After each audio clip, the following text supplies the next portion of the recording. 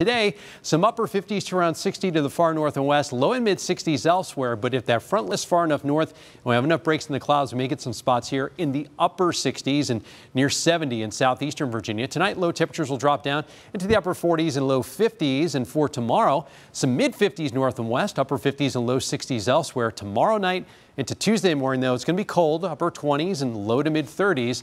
And Tuesday, it'll be a cool day with highs in the low 50s. But then after that, temperatures will warm back up into the 60s for the rest of the 7-day forecast. So a lot of clouds today. There may be a couple spotty showers by the time we get towards later this evening, but the daylight hours should be dry. That front from the west will come through with some showers tonight through about 6, 7, 8 o'clock tomorrow. After that, that moves on out and we see sunshine. So tomorrow is going to be sunny and breezy in the afternoon. Tuesday will be chilly, but mostly sunny. Clouds thicken up on Wednesday.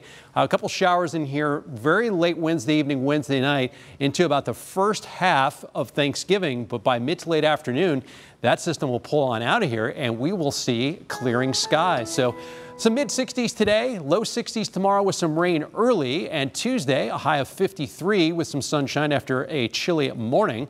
61 on Wednesday, some rain late, and then on Thursday some rain. Want to flip this over. Let's take a look at the holiday weekend. So Thanksgiving, some morning rain, high of 67. Friday's looking dry, 64.